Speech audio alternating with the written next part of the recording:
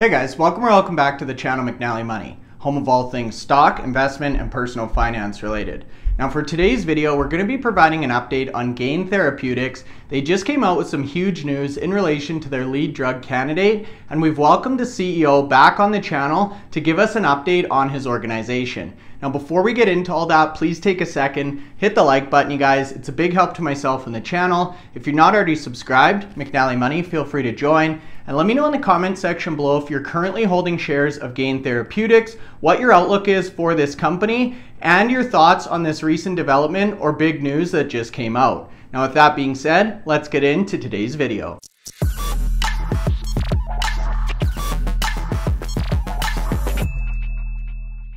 Hey guys, so that's right. Today's video, we've welcomed back Matthias Alder, who's the CEO of Gain Therapeutics. There's been some big developments over the last month since we were joined by Matthias, and we wanted to talk about some of these developments as it relates to the company and give a heads up to any of the viewers who are following this stock. So Matthias, thanks so much for being with us today and looking forward to the discussion. Thanks, Bryce, and thanks for having me again. Looking forward to giving everybody an update. Great progress, as you mentioned. Yeah, you're most welcome.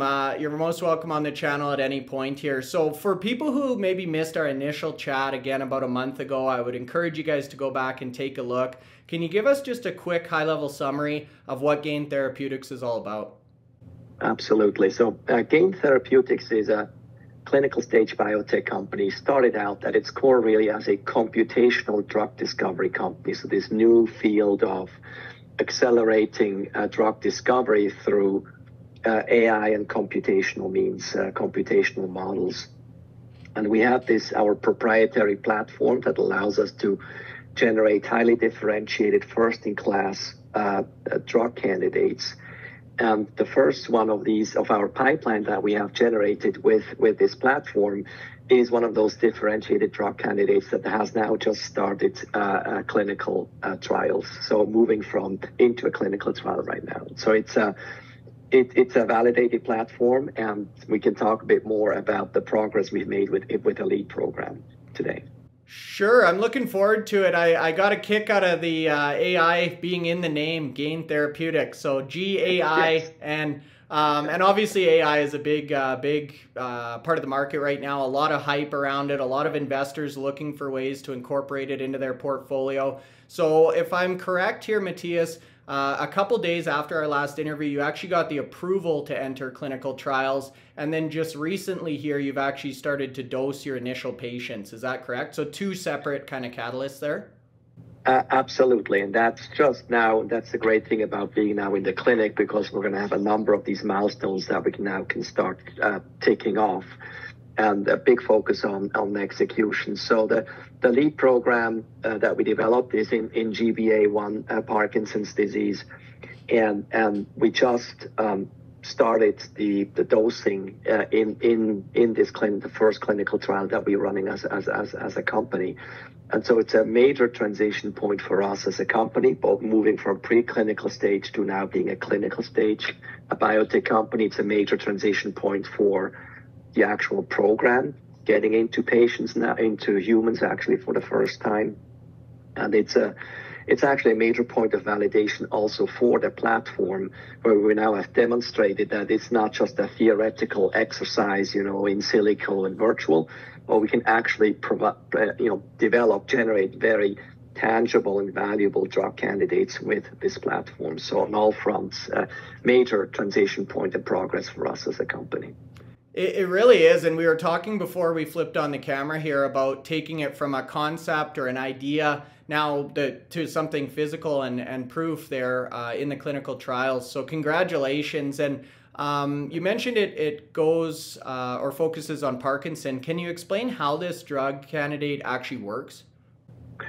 Yes. So it's actually, it's a really exciting program that we have, because it is a product that has the potential to slow or even stop the progression of Parkinson's disease. And right now in Parkinson's, there's only symptomatic treatments. And so Parkinson's is essentially a movement disorder. And so people start developing tremors and stiffness of limbs, and that gets progressively worse until patients need 24-hour care because they cannot feed themselves anymore. And so what we have here with our drug candidate is a molecule that has the potential to, as I said, have a disease-modifying effect in terms of slowing or even potentially stopping the progression of the disease. And the way it works is that we're working on binding to a protein that, if it doesn't work properly, ultimately leads to a cascade of events in a cell that leads to the death of dopamine-producing brain cells. And as a result of the death of these brain cells, dopamine levels drop and the patients start to develop the symptoms of Parkinson's disease. And what we have with our drug candidate is a molecule that binds to that protein and is able to restore the function of that protein such that the whole disease cascade is actually stopped at the very beginning. Before all the bad things happen, we can stop that disease cascade.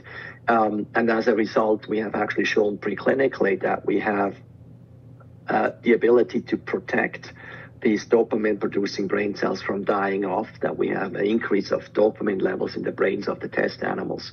And we have had the impact, then the improvement of the locomotion deficits that these animals have. So preclinically, we've established the entire disease mechanism and the ability to actually improve on all parameters of that disease cascade, which is very differentiated from anything else that's out there or currently in development.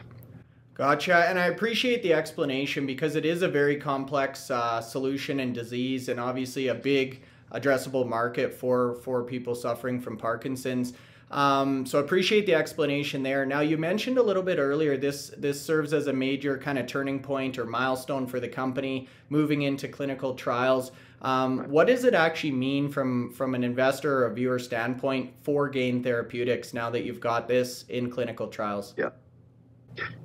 Well, I think it's obviously now, having most drugs actually that are starting out in sort of drug discovery and development, they fail in the preclinical phase and they turn out not to work, or are in animal models too toxic, and ultimately you can't take into humans.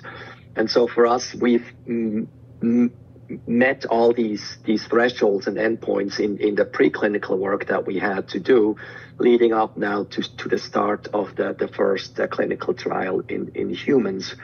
And so that in and of itself is a major de-risking step for the program. And now that we are in the clinic, it's a lot about execution. So we're going to have a number of inflection points during the course of this clinical program that we're running that will further de-risk the program and provide evidence that the drug actually works, as we have seen preclinically that it also works in humans. And obviously, as being in the pharmaceutical field, that's ultimately what you need to achieve, right, with a company and a drug program. Sure. So we've covered quite a few biotech and pharmaceutical companies on the channel, and I know the drug development pipeline is a number of stages. So what should people keep an eye on as kind of the next milestone in this progression? Right. So we are now in that phase 1 clinical trial. The first 2 subjects. It's in healthy volunteers, actually, so not yet in patients, because we are in Parkinson's disease. That's the normal drug development process. You go to healthy volunteers and make sure that the drug is actually safe in humans. We don't really have any concerns based on the preclinical work that we have done in animals, but still you have to prove it also in humans. But as we are progressing through this phase 1 clinical trial, there's a number of very important readouts. So the first part of the clinical trial is a single ascending dose phase, where the subjects receive one dose of the drug, and we're increasing dose levels. And doing that, we're obviously able to see how far up we can go before these humans start to exhibit potentially, adverse events and things like that. We don't expect any, but still you have to test it out. And that first phase is going to complete at the end of this year. and we're going to be able to announce the fact that we have now passed the single ascending dose phase and are moving into the next part of the clinical trial, which is a multiple ascending dose phase. In that phase, we're testing the subjects for 14 days. So they're receiving the drug for 14 days.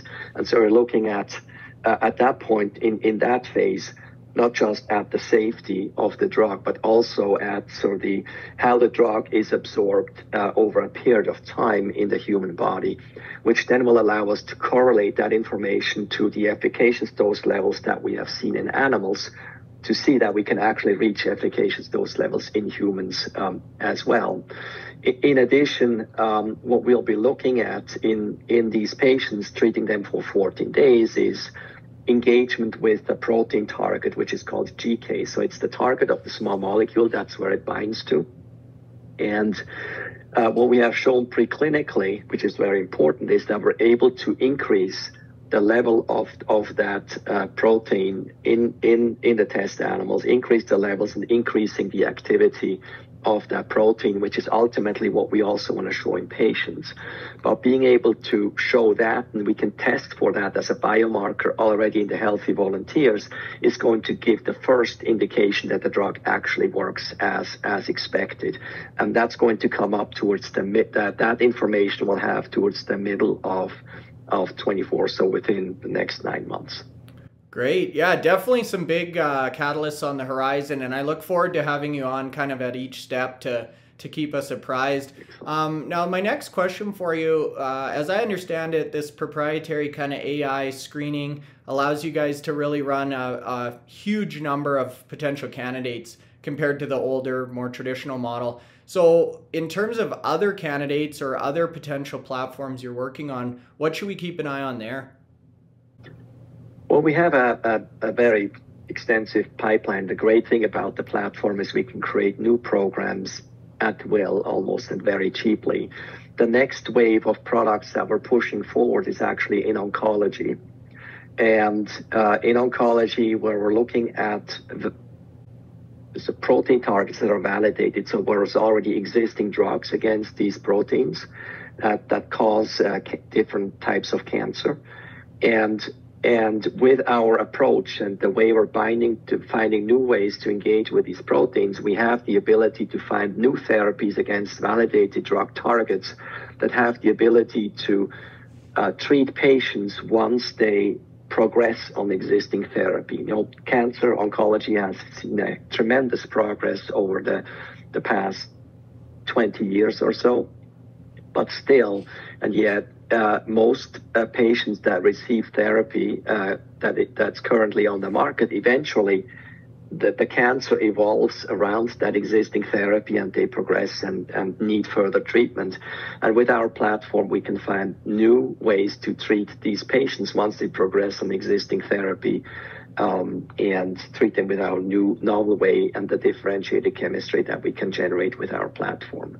And so that's what creates a great hope for these patients who, without the progress that we can achieve with our drug development programs, they would really have no hope and just end up passing away from the disease. And so it's a very important work. It's early on, but we expect that we can get the first in vivo proof of concept from one or two of these oncology programs over the next 6 to 9 months as well.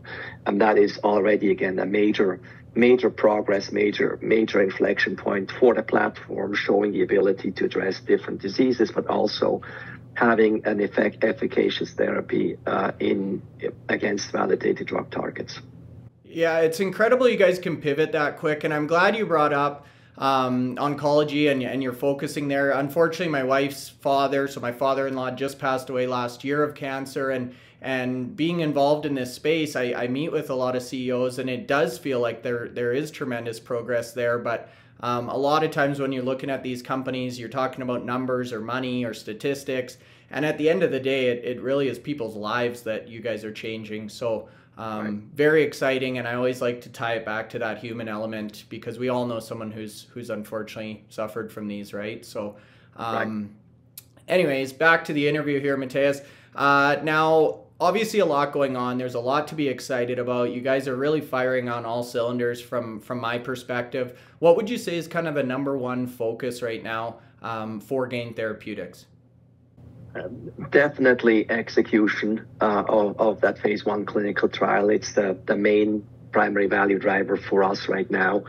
And being able to hit the milestones the way I just laid them out. We've been very successful to actually hit the milestones I previously announced in terms of getting the submission in for the start of the clinical trial, starting the clinical trial, and now it's actually executing and continuing to hit these milestones and the timelines that we're laying out for our shareholders. And so that's going to be requiring a lot of attention to actually make sure that everybody is aligned and we continue to hit on all cylinders as we're running through that clinical trial and generating this very important data that will create significant value inflection points over the next 12 months. Perfect. And I know you mentioned the end of the year as kind of the first inflection point and then the middle of 2024. So yep. I've got those dates stored. We'll keep you accountable. We'll have you back here and you'll have to answer if you hit them or not. Absolutely. Great. Now to close out, any final thoughts or kind of closing statements as to why people should take a look at Gain Therapeutics as an investment? I think it ties back to what you mentioned, that this is all about people, about patients and their families. And the diseases that we're addressing now, looking at the Parkinson's disease, first of all, right now, these patients, now that we've moved into a clinical trial, we've been inundated with calls and emails from patients who are saying, how can I participate? How can I help? These patients currently do not have any therapy that stops that disease progression. So they know they have the disease, and they know eventually, even though the current symptomatic treatments work for a while, eventually they're going to fall off the cliff at the end. And so having this hope that we have in our program to stop the progression of that disease is very important. And so I think from an investor perspective, we are a company, trading at quite a low market cap, relative to the value that's actually inherent in the lead program that we have. So it's a great time to actually look at the company and really participate in that journey and the value inflection points as we're moving this program forward and develop that therapy that ultimately can stop the progression of the disease for patients who are right now don't have any hope of achieving that. And so it's a very important mission that we have as a company, and we are always looking for support from shareholders and investors to help us along on that path to achieve that goal. Very well said, and I like that as a closing statement there. It's all about hope. So Matthias, thanks so much for taking the time to give us this update and join us today. We look forward to hearing from you again as we continue to track this story and hit these inflection points. And thanks for joining us. Thank you, Bryce. Happy to be here. Take care.